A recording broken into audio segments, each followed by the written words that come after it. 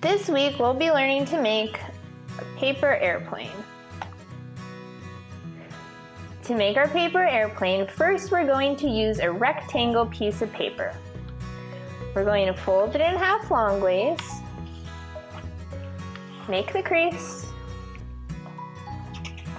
and unfold.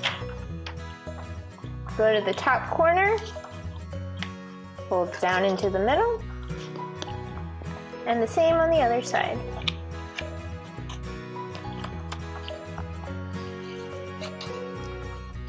Now to make the wings of our airplane, we're going to grab the corner over here,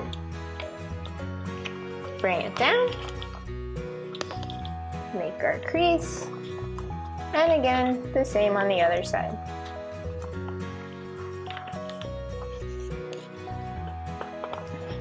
Now we're going to fold our entire plane in half on the crease we made before.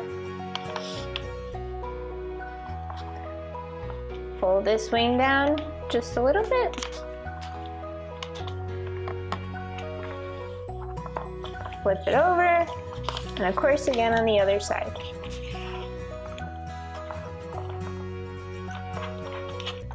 Bring the wings up,